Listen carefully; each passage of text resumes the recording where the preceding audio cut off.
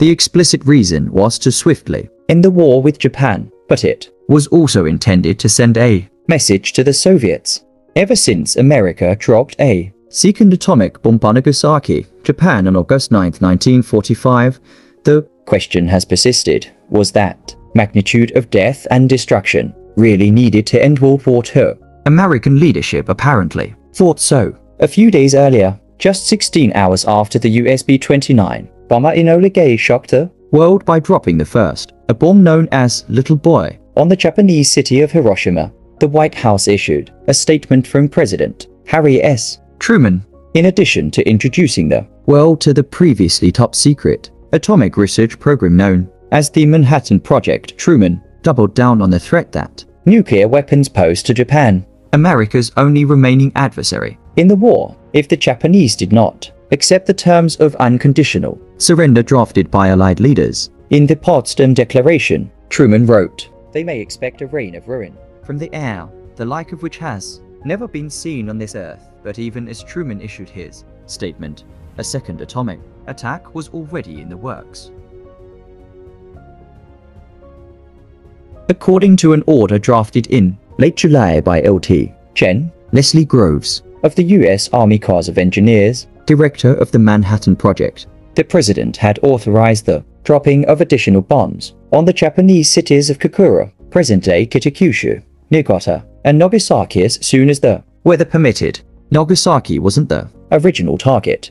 Early on the morning of August 9, 1945, the B-29, known as Boxcar, took off from Tinian Island in the Western Pacific Ocean, carrying the nearly 100-pound plutonium-based bomb known as Fat Man toward Kokura, home to a large Japanese arsenal. Finding Kokura obscured by cloud cover, the Boxcar's crew decided to head to their secondary target, Nagasaki. Fat Man, which detonated at 11:02 local time at an altitude of 1,650 feet, killed about half as many people in Nagasaki as the uranium-based Little Boy had in Hiroshima 3 days earlier, despite a force estimated at 21 kilotons, or 40% greater. Still, the effect was devastating. Close to 40,000 people were killed instantly, and a third of the city was destroyed. This second demonstration of the power of the atomic bomb apparently threw Tokyo into a panic for the next morning, brought the first indication that the Japanese Empire was ready to surrender. Truman later wrote in his memoirs, on August 15, Emperor Hirohito announced Japan's unconditional surrender, bringing World War II to a close. Official bomb justification savers lives. According to Truman and others in his administration, theirs of the atomic bomb was intended to cut the war in the Pacific short, avoiding a U.S. invasion of Japan and saving hundreds of thousands of American lives. In early 1947, when urged to respond to growing criticism over the use of the atomic bomb, Secretary of War Henry Stimson wrote in Harper's Magazine that by July 1945 there had been no sign of any weakening in the Japanese determination to fight, rather than accept unconditional surrender. Meanwhile, the US was planning to ramp up its sea and air blockade of Japan, increase strategic air bombings, and launch an invasion of the Japanese home island that November. We estimated that if we should be forced to carry this plan to its conclusion, the major fighting would not end until the latter part of 1946, at the earliest. Stimson wrote, I was informed that such operations might be expected to cost over 1 million casualties to American forces alone. The other reason? Get the Soviet Union's attention. Despite the arguments of Stimson and others, historians have long debated whether the United States was justified in using the atomic bomb in Japan at all, let alone twice. Various military and civilian officials have said publicly that the bombings weren't a military necessity. Japanese leaders knew they were beaten even before Hiroshima, as Secretary of State James F. Burns argued on August 29, 1945, and had reached out to the Soviets to see if they would mediate in possible peace negotiations. Even the famously hawkish General Curtis LeMay told the press in September 1945 that the atomic bomb had nothing to do with the end of the war at all.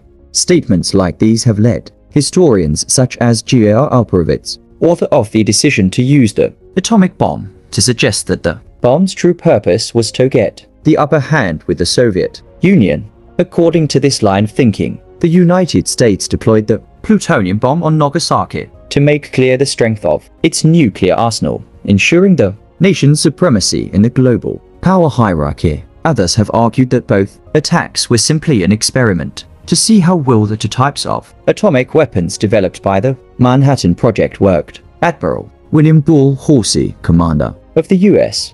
Navy's Third Fleet, claimed in 1946 that the first atomic bomb was an unnecessary experiment. The scientists had this toy, and they wanted to try it out, so they dropped it. Was a second nuclear attack necessary to force Japan's surrender? The world may never know. For his part, Truman doesn't seem to have wavered in his conviction that the attacks were justified, though he ruled out future bomb attacks without his express order the day after Nagasaki.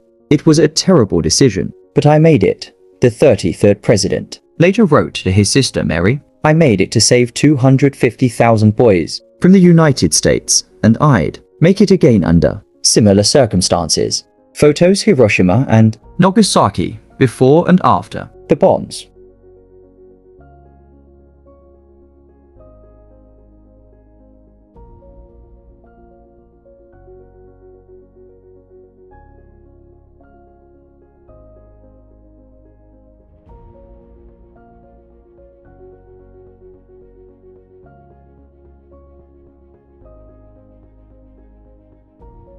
Before the 1945 atomic blasts, they were thriving cities. In a flash, they became desolate wastelands.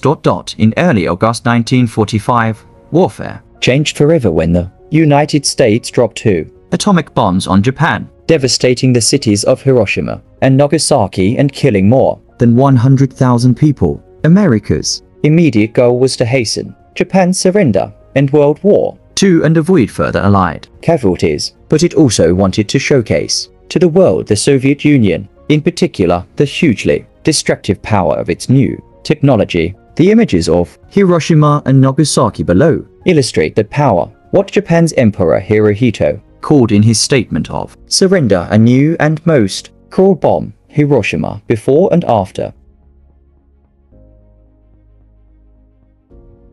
Aerial view of Hiroshima, Japan. What Japan's Emperor Hirohito called in his statement of surrender a new and most cruel bomb, Hiroshima, before and after. On August 6, 1945, at 8:15 a.m., the crew of the B-29 bomber Enola Gay dropped the first wartime atomic bomb over Hiroshima, Japan, a bustling regional hub that served as an important military communist center, storage depot, and troop gathering area.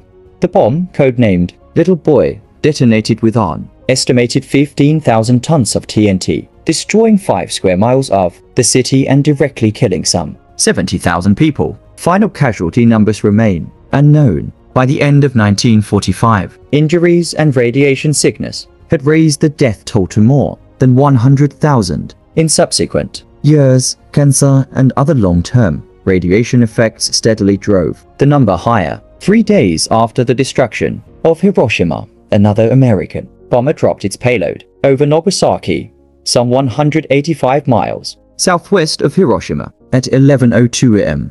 Not the original intended blast site. Nagasaki only became the target after the crew found that city, Kokura, obscured by clouds. The Nagasaki explosive, a plutonium bomb codenamed Fat Man, weighed nearly 10,000 pounds and was built to produce a 20 kiloton blast. Its destructive force wiped out about 30% of the city. Some 60,000 to 80,000 people died in Nagasaki, both from direct exposure and long-term side effects of radiation. Please tell me in comments how you like this video. Thanks for watching.